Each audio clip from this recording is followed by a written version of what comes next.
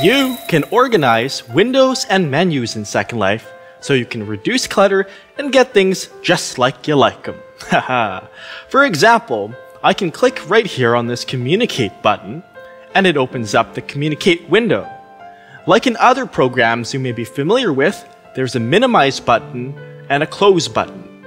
If I click the Minimize button, it collapses the window into a title bar, which I can then drag around anywhere on the screen, and it will lock to the edges of the screen as well.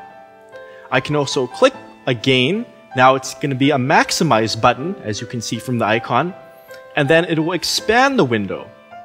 If I move the window somewhere else and minimize, it will still remember the position of the minimized window for this session, the time during you're logged in until you log out again.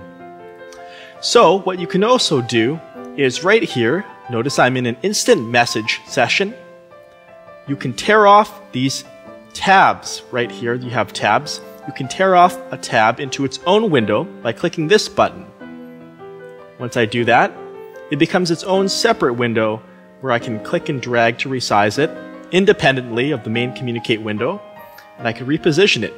Note that like the main Communicate window, I can also minimize, and I can maximize again. And if I want to join it back to the main window, just click this icon once more. And here it is, it's back. Also, you can tear off menus for convenience.